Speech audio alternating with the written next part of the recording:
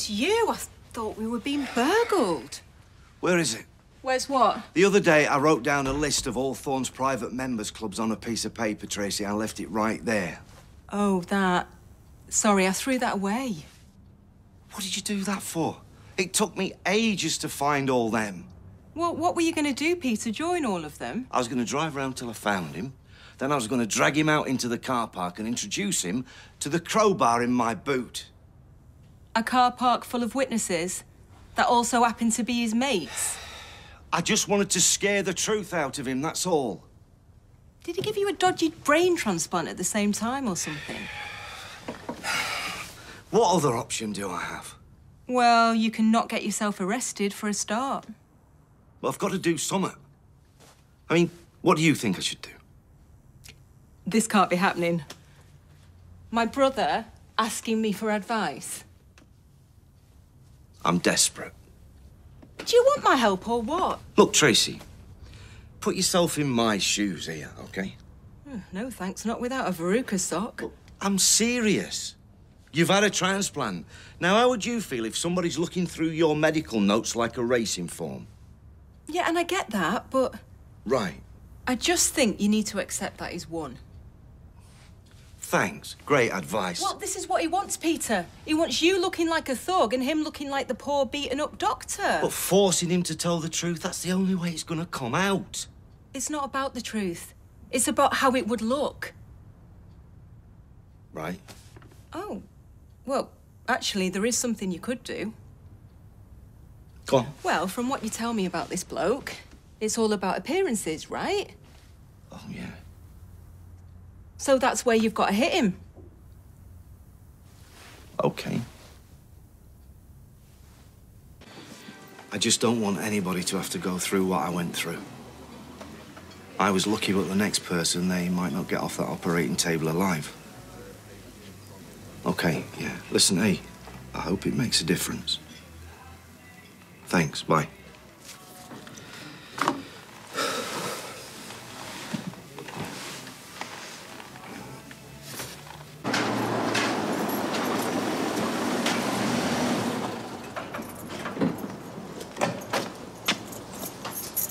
I was debating coming over, but I just couldn't wait. What do you want? On the one hand, thinking of you, picking up the paper in the morning, only to be disappointed. That would have been nice, but I really wanted to see your face. What are you talking about? The editor of the Gazette called me.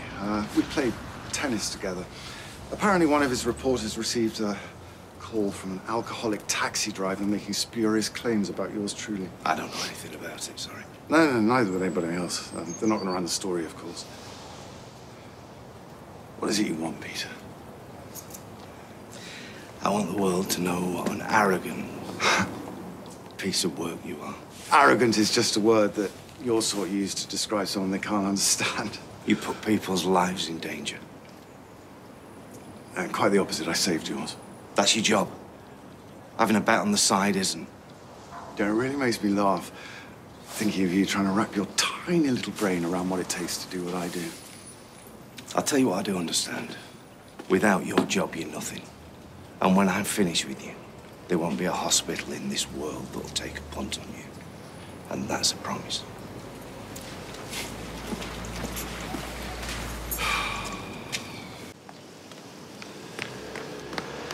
Oh, Aggie. Have you heard Thor's moving to America? He's got some big fancy job. Yeah, I know, I heard. Yeah, well, he came to see me earlier. Did he? What for? Not to apologise. Oh, him apologise? No chance. No, he was gloating. What about? Well, look, I tried to put the press onto him, but he got the story stopped because he plays tennis with the editor. What, you contacted the papers? Well, it was just the Gazette, but yeah. You didn't tell them about me, did you? No, of course not. Hey, this is my battle.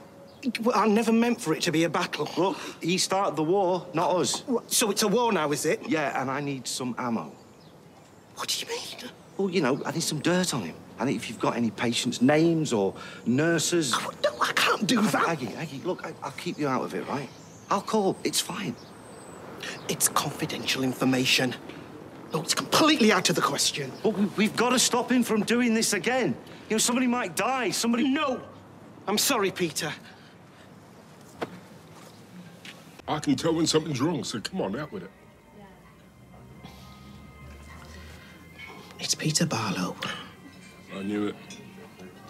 You're having an affair. No. Oh, don't be daft. I'm not in the mood for your jokes. Sorry. He's been banging on about Thorne. He accosted me in the street earlier. Wanted me to help him. Well, I don't see why you don't. That Thorne's a bully. Treated you like dirt and others. I've already said too much. I'm telling Peter about what happened. I don't want to get the sack. Well, I understand that, but Aggie, sometimes you just have to make a stand. Yeah, they'll give you grief for it. Don't mean you shouldn't do it. Come on to mine, missus. I'll ruin you. Do you think you're better than the rest of us, do you? No. Oh, we'll see. We'll see. Hey, I've been looking for you.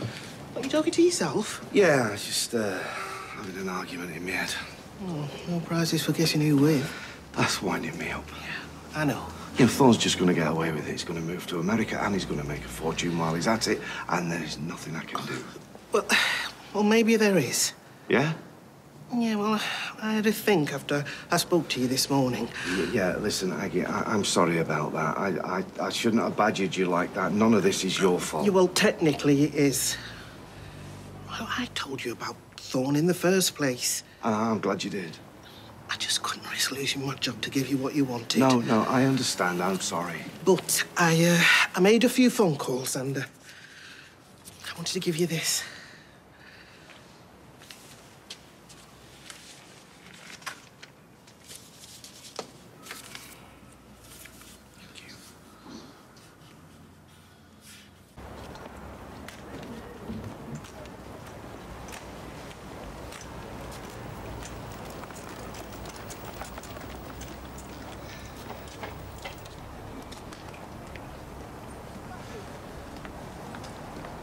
Peter?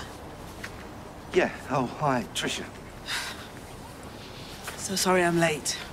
No, I thought you'd change your mind. No, I just got caught up saving someone's life. You know how it is. Yes, of course. Sorry. Is everything okay? A lot of blood, but they'll live. So, you want to talk about Mr. Thorne, then, do you? If that's okay, yeah. Yeah. I should have said something ages ago, but I was too scared. Do you know what? I'm not surprised, because he's a bully. When you and Aggie came forward, though, I knew I needed to do something. Back you up. He can't keep getting away with the stuff he does. No. Pedro Barlow, nice of you to pop in. What can I get you? No, I'm fine. Just a pint for my lawyer. No, thank you. I clocked off an hour ago. I've got orders that he's not to be disturbed under any circumstances. It's fine. I'm family. Family was top of the list. Seriously, I haven't got the space for whatever it is you want. Something happened? Nothing you need to know about. Well, listen, I've got some good news. Well, for me, but very bad news for Thorne. Not this again. I thought you were going to leave it. No. Listen, I've done some digging. I've found some treasure. Evidence of his malpractice. What sort of evidence? I've spoken to a nurse who works on his old ward, and she has got plenty of things to say about him. And she thinks she can get others to come forward. OK, sounds hopeful. I think we've got him. You sure you want to do this? You can still get charged for your assault. More important, we stop him before he kills somebody, right? Fine. I'll contact the General Medical Council tomorrow. Get the ball rolling. Now, I'll have that pint now, please, if that's OK with you.